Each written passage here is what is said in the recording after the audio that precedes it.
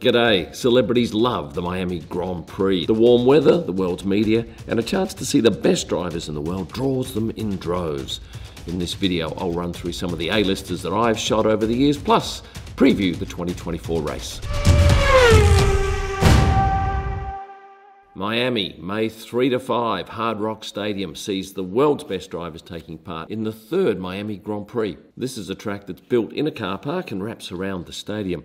It'll be 30 degrees Celsius, about 86 Fahrenheit, and we'll see the world's best drivers on track for 3 days, watched by an enthusiastic crowd and a throng of celebrities. This is the third year of the event, and over those years I've photographed the likes of Michael Jordan, Michelle Obama, both guests of Mercedes, Bad Bunny, who arrived with Checo Perez, Vin Diesel, David Beckham. Of course, David heads up into Miami, so I'm thinking, is there a chance that this year we'll see Lionel Messi? Whew, that would be huge, wouldn't it? I'll be putting my feelers out to see whether or not F1 has invited him, or perhaps even a team invites Lionel.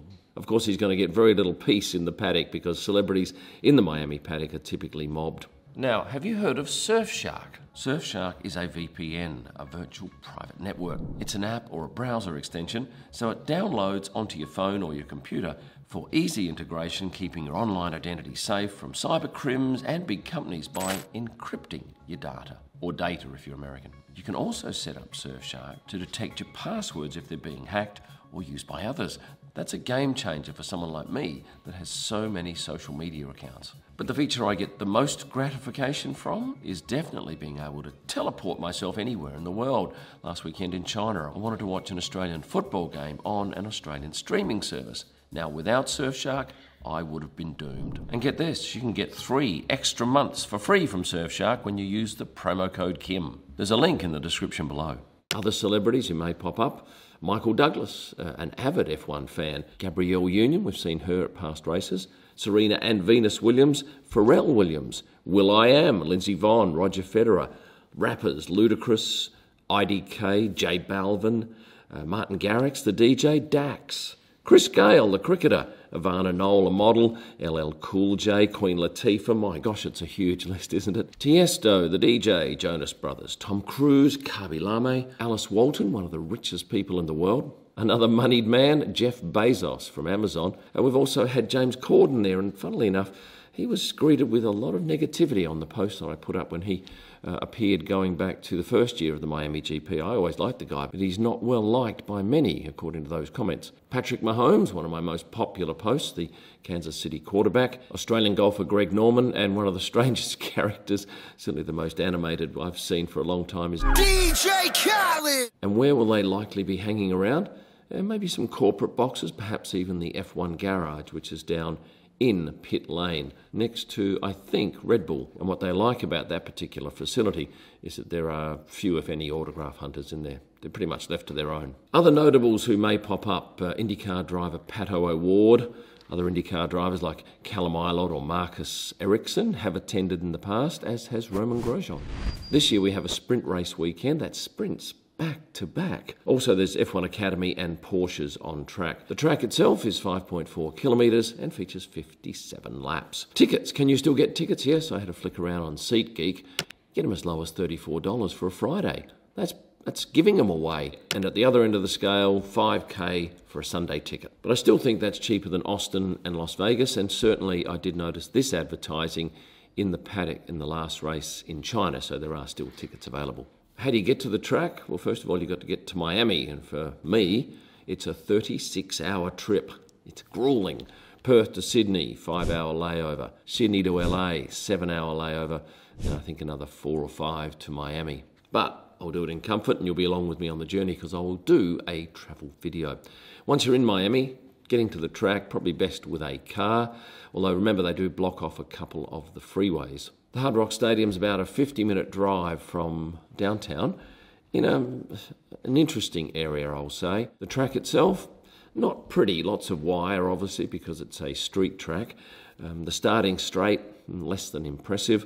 Exit of turn 2 is nice photographically, and there are some palms and a freeway shot at turns 14 and 15. Oh, and the podium position is interesting. It's on one side of the stadium and it's not the same side as the garages. So when the drivers get out of their cars in pit lane. They then come through the stadium in golf buggies to come out onto the podium. There is a fake harbour with all these boats on that you can sit on board and watch the race, and that has come under a fair amount of fire. It's a little cringeworthy. There's a chairlift, which is, I think, the only track with a chairlift. I'll stand corrected on that, but I'm guessing yes. And the Hard Rock Beach Club is right out there. It's the only track with a beach club, although it's not like a Wynn Encore Beach Club in Las Vegas. I think they'd like it to be, but it's not quite of that quality. It is open to those 21 years of age and older, and I did see some tickets the other day for $1,750 for 3 days, which I thought wasn't too bad considering they have musicians on the stage performing, and those concerts are beamed around the track. And of course, beachwear is more than encouraged, and I remember this picture I put up a couple of years ago, and a lot of you went crazy about it, but this is the way they dress in Miami. It's almost mandatory. While on the subject of fashion, we do see some amazing stuff at this race. Teams will often put out a Miami-themed outfit. I remember last year Nico Hülkenberg was very happy in these colourful Palm Angel suits. Charles Leclerc was in blue, Lewis in sequins on one day, and even Martin Brundle stepped out of his comfort zone with something a little bit comfortable. And I'll be stepping out in this colourful number on at least one of the days. So the racing over the past couple of years, I don't remember it too vividly, but there was nothing outstanding, I think, that happened, was there? If so, comments below. But yeah, it typically hasn't excited me, both racing-wise and photography-wise. But here are the podiums from the first two races. Let's have a look now at the paddock. It changed from year one, when it was all down here at ground level, outside the stadium. And then last year, it went to inside the stadium, which I thought was a great idea, on the AstroTurf. The thing I loved about this was that the crowd could actually come into the stands and sit and cheer, and they would cheer every time they saw a driver out in the open.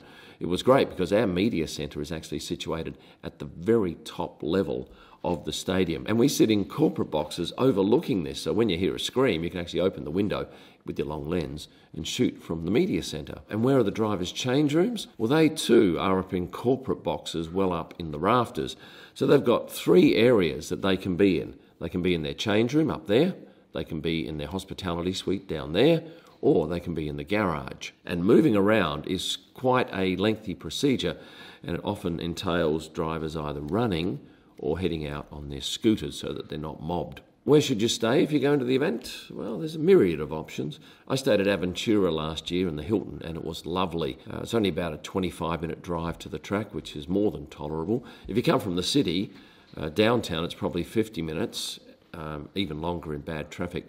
It might be a little bit longer too from South Beach, although South Beach does have a bit more character. None of the options are terribly cheap. If you go down to the beach, say at Hollywood, yeah, there's some apartments down there. And if you're flying in, you can fly into Miami International Airport or into Fort Lauderdale. I do like Miami for the shopping. There's a great shopping centre not far away from the Hilton in Aventura. And in town, there's just a myriad of places to shop. And I've always managed to find great food. Somebody asked me what my favourite Miami shots were. And I flicked through my images and I thought, yes, this one. Sebastian Vettel with his undies on the outside of his race suit.